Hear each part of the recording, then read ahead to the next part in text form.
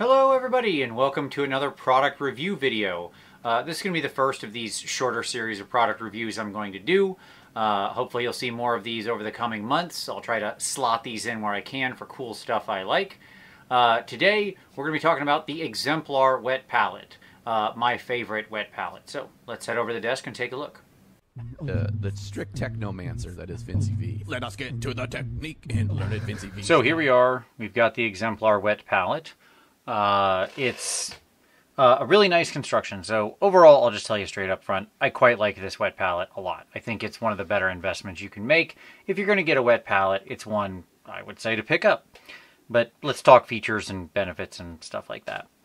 The wet palette itself is quite sturdy. It's well made.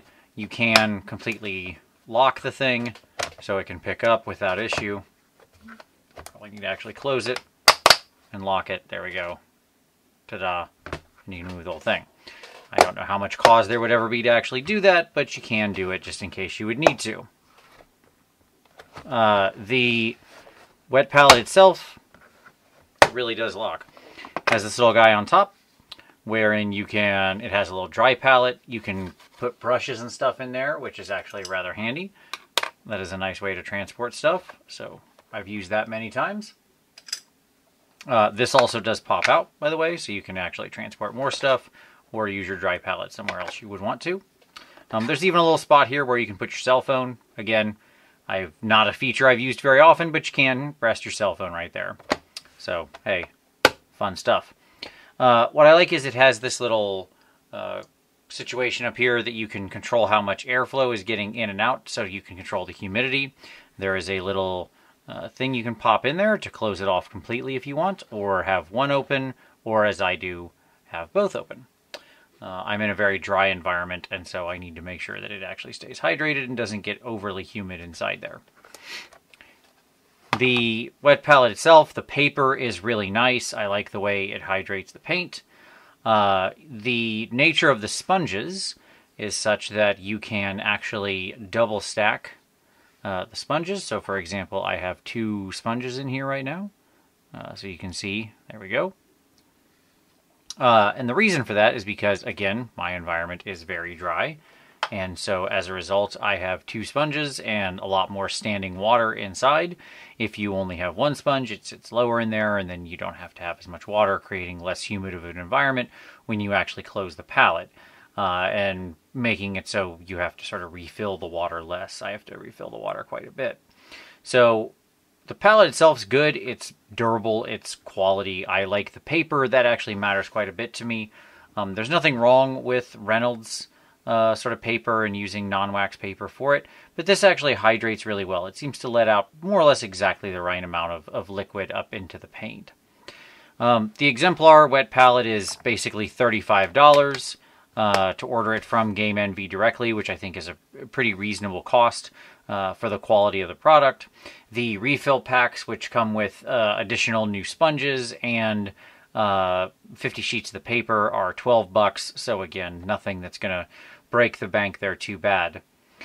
Now, do you need this wet palette? No, of course not. It's not going to change your life in any significant way. It is still a wet palette and does the same thing as most other wet palettes on the market. That is to say, if you've got your Masterson and you like it, or you made something out of sponges and some Ziploc containers, hey, no problem. It's not like there's something here that is so revolutionary. It's just completely changing the way you paint. But if you are in the market for a good, durable, quality wet palette made of good materials that will last you, that has nice features, this is it. I mean, once I got the Exemplar, I honestly haven't used anything else and have no desire to use anything else. This is more or less everything I want. It sits there. My paint will stay workable.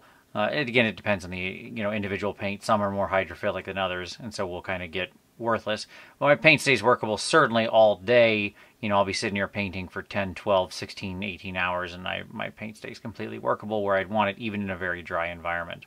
So good paper, good.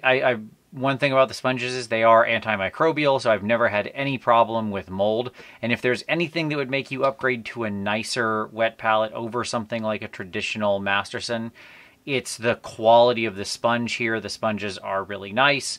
Never had any problem with in any way it's smelling funky or anything growing in there or anything gross like that. It just works and keeps all the bad stuff out, which I very much appreciate because I don't want a stinky wet palette. Nobody does. So there you go. That's the Exemplar. All in all, pretty straightforward. Like I said, 35 bucks for the wet palette. I'll include the link down below. This isn't sponsored or anything. This is just my palette that I own. So, you know, they didn't give it to me for free or anything like that.